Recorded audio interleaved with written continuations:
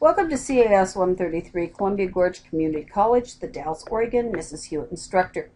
Well, we're up to week 9. Term is slowly coming to an end here.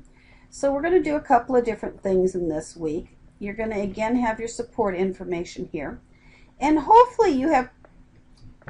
Second, I need to turn that off so it looks like it's in student view. Hang on. Okay, hopefully you printed the tips and tricks last week like I suggested, because you're going to want them out again for you this week, because they have tips and tricks for both weeks on them, not just for last week. So you've got some support material here. But one of the big things is this kind of note up here. It says note for next week. So that's going to be week 10. You'll be using Access. Access is a program that does not come in all versions of Office. If you have a student teacher home use version, Access is probably not there. Now, if you bought it from the college, from the bookstore in the last few months, like you bought a new one for this class, you're probably okay, but you really need to go check. And to do that, you simply go to your Start button. Go to All Programs, go down until you find your folder that says it's Office. Don't get sidetracked playing the games. Open the folder and you'll see the list of what's there. If you do not find Access with that red A, that means your computer does not have the program. What happens if you do not have the program? You have to put your backup plan in place for 1 week and find another machine that does. Sometimes students will say, well, I've got an A going, I'll just skip that project and then it won't really matter. Okay, maybe I'll get a B, but it's okay, it won't really matter. I don't have to put that effort out. Quick reminder, go back to your syllabus and read that part that says you must pass 1 application project from Word, from PowerPoint, and from Excel, and you must have at least a C on the Excel project to pass the class. So, if you, my bad, Access project to pass the class, not Excel, that was my bad. Access project. So if you just go, I'm going to skip it, it won't really matter that much. That's the difference between passing the class and very likely failing the class. So you do need to go find a computer that has it. All the college machines have it. Anything with a professional level has it. You need to look at that now, not on Saturday morning of the week you're doing Access and don't have it. Because the term is going to end really shortly after that, and you're not going to have a lot of time to figure this out. So I'm giving you the head start right now. You've also got your PowerPoints here, and your information here, and information on how to do a photo story, advanced photo story video, and we'll be talking about that here in a minute. You've got your unit goals, you've got your video, some information about basic themes, because that unfortunately is one of those bugaboos for us this week. Basic is probably not there. Don't go look. Get your projects done, and then when you're ready to use Basic, if it's there, click it now. Because what it tends to do is the first time you open it, it might give you stuff that really isn't going to stay there. And then when you come back, it's gone. Also, B is A, B, C, and when my default opened, it opened like H, I, J showing up, and I had to use the little scroller bar, just like you use a scroller bar right here to slide up to find the Basic. Then it never showed up again. So, if you happen to have it, grab it quick and use it. If you don't happen to have it, read this. You can match the colors. It's basically a color and font thing. And you can match them. You can match them close enough probably that I'm not even going to be able to tell the difference to speak of. Although some people, I think, have a little issue with matching colors. I've had some really interesting colors. Go to your overview, and then the week 9 photo story. And then some instructional materials about photo story. And this is a transcript. Now, this is really only there if for some reason you can't use the audio part, like you have no speakers, or you can't get your sound to work, you're hearing impaired, whatever it happens to be, there is a transcript. So most of you won't need that, I hope. Here's kind of a sampler of things, and then your checklist. So you're going to do the second Excel project. So here are your data files. And we'll hop over here and look at it for a second. This is what it's going to basically look like. And you're going to be doing some coloring. Some of the highest and lowest averages, so you're going to have to be really careful on that. This is a light green, kind of a pale green. It's hard to tell with this light, but it's a nice pale green. Do not give me shocking green, by the way. Don't give me dark forest green. You can get it close. The book is much closer than this looks like because of the computer. And then you're going to go over here and you can kind of see the font. So you can see what the font is. You can see what the font is at the top. You can kind of see what it is down here, and you're going to want to match that. You're going to see that you've got this nice underline going here. And so you're going to make sure you get that done. It's also named Salary Report, so you're going to make sure you do that as well. We'll come back to this when we're ready for the next part. Now, I'm going to talk a little bit about final project. When you get to do your final project, it is very creative. There's a whole video on it. There's sets of video directions when we get there. But this week we're learning another tool. It's not a tool you're going to actually use. It's a tool you're going to learn about by watching and viewing this information. So you need to go through this information. It is a still image program that does some automatic scrolling that you can control that creates a video in the end. If you've ever dealt with a funeral situation and they take a lot of still pictures of the person that's passed and they create this cool video at the end and they present it and they charge you $200 or more for it, $500 for it. This will do the same type of thing. I mean, you can make something like that with this. I did, unfortunately, we lost a granddaughter, and I made that for her funeral instead of paying the price to have someone else do it. You can do it for 50th wedding anniversaries. You can do it for trips. You can do it for, weddings. You can do it for, all sorts of uses. Also, if you've ever been someplace like, I don't know, the airport or the college or any place that has kind of a video going that loops over and over and over that you can kind of watch this sort of over and over presentation, this is what can make that as a video if you want to do that. And then you just stick repeat on, and guess what? You walk off to do whatever you need and it plays along. State fairs, 4-H clubs. There are all sorts of uses for this program. Now, sometimes people say, well, it's not academic. Oh, it can very much be academic. I use this in teaching. I made photo stories that I use to teach lessons with and start lessons with. It's a great attention grabber.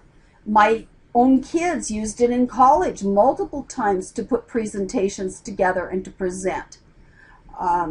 Especially if you're really shy and have a heck of a time giving a speech and standing up front, you can do all your own narration, have it all done, set, ready to go, and run it.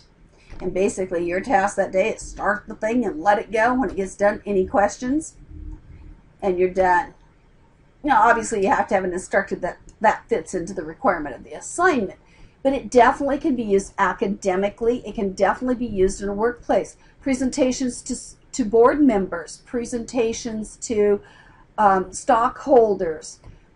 You're doing a training for new employees. There are a lot of different business, personal, academic uses. So when you do the form that says, what are some of the differences between the program, please don't focus on, well, this is usable at home and this one's not, or whatever. Think a little farther than that. Think a little deeper than that. Get to know the programs a little better. Now, I will tell you right now that it will not load on Windows 8 machines, unfortunately. So if you're using a Windows 8 machine and you want to do Photo Story, you're going to want to make sure you have some time that finals week to go up to the college and actually use their machines, because it is on some of the library machines for your use. So just keep that in mind as you're planning that. And like I said, there'll be details. And some people say, oh, I don't want to use Photo Story because I haven't ever used it and I'm scared of it and it's my final project and I don't want to take that chance. I look at it a little bit different. You're in the class to learn. This is a chance to learn. Are you going to step up to the plate and learn, or are you going to take the easy way out and chicken out and go with something you know? Obviously, I would rather have you learn something. So therefore, I look at using Photo Story as a really good opportunity to prove to me you're going to learn something new. So given that I'm pretty lenient on the grading of photo stories as long as you follow the requirements, it's hard to get a bad photo story, to be honest. I think the lowest I've ever given for a photo story is a B. I don't think I can say that for PowerPoints. So it's just something to keep in mind, that it is a really good option for your final project. So you need to do some learning about it, because if you don't learn something about it, how are you going to ever consider even using it? And this should help walk you through all of that. You've got your data files that you're going to need to have to go with your project. And then we're down to submissions. Now, before we're ready to kind of go there, we need to talk application project. So let me see if I can get the right thing pulled up here. There we go. So here's your application project for the first one. Consider this your turn. And you're going to go in here, and your parents believe that your late night studying sessions and household appliance use contribute to excessive electricity bills. No, I thought it was always the 3-hour shower. Well, it wasn't quite that long. But it was a 30-minute shower, and the fact you didn't turn any lights off behind yourself when you left a room contributed to ours with our kids. And by the way, my girl was shorter in the shower than my boys were. Yeah, go figure that one out. But anyway, this case, in this scenario, your parents have decided it's your studying and your household appliance use. So you decided to try to prove to them wrong by analyzing your monthly electricity consumption. So that doesn't mean every appliance in the house is in this story. It's just the ones that you would be using. You research the energy consumption of your personal items and appliance for usage to obtain consumption costs per hour for each item. And then you've got some data for going to do this. Now I've got some of the answers written in, so I'm going to kind of slide this up with my hand over that. And you're going to do the clothes dryer and how much it costs per hour and how many hours you use it. You're going to do the same thing for your computer, a Blu-ray player, light bulb, sound system, television, washing machine, etc. And then you're going to look at, hang on, just let me fix that. You're going to look at, there we go, the total use, and your questions are, now that you've looked over your results, did you neglect to include any appliances? If you're a coffee drinker and you drink a ton of coffee when studying, then you need to add that coffee machine. If you print a lot, you need to probably put in a printer. I mean, you may need to add a few things or not. And then how did you determine the costs you used in your calculation? Now, some of you are starting to get shorter and shorter. Remember, there's a 200-word requirement for discussing this once you have your questions in there. So you do need to make sure you type the questions, and then you type an adequate explanation.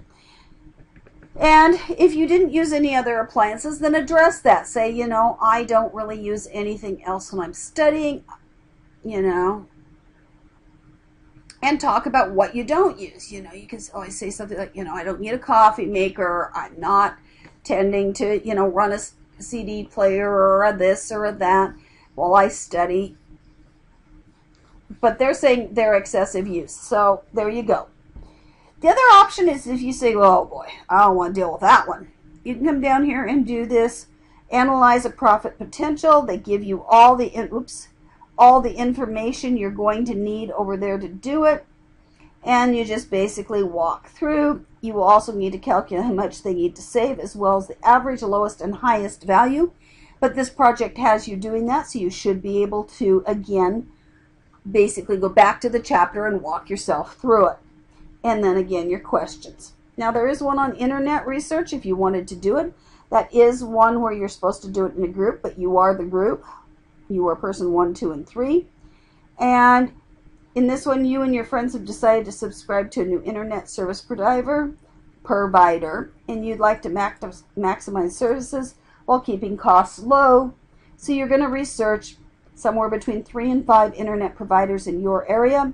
So if you live in Goldendale, or you live in Wamak or Hood River versus the Dalles, use your local ones. It doesn't do you any good to spend time looking at somebody else's internet providers. If you're rural, you're going to have to be looking at what you have access to. Do you need to go with satellite internet? Would the other company be better and cheaper? Are you running on a cell tower internet? That's what I use. I use the cell tower internet through Verizon. What are your options in your area? Because I'm rural, and that's about it, other than satellite, and satellite's slower. And then once you go through that, you're going to do the cost figures. And then, of course, using the concepts and techniques, you'll complete formatting of the worksheet. And you'll do your questions. Oops, get back down here. We kind of lost it. You're going to be sure to tell me which companies you chose, which services offered the best deals, and what you'd be willing to use. So make sure that you kind of go through that carefully. That actually might be an appealing one, especially if you're interested to see if you can save money. Internet service providers change over time. Who knows? You might find a better deal. So that kind of walks you through what we'll be doing this week during week 9. It warns you to check for access on your machine now and not later. It does ask you to submit it in formula view, and basically when you open Excel, I don't know if there's any in here. Let me look at the template, see if I can pull that. Because sometimes they have it kind of already pre-put together. I think this will work for us. So basically what you use is the control and the accent key. Now it's kind of hard to show you that, but maybe I can get this to swing around and go over my computer here, other than it's sideways. And if you haven't gotten seasick yet, it hasn't been due to the fact I haven't attempted it. Okay, we'll get there in a second. Hang on. Okay, the accent key, as blurry as it is right up here. See if there's some point that'll focus. Come on, baby. A little bit of focus would really help us all out here.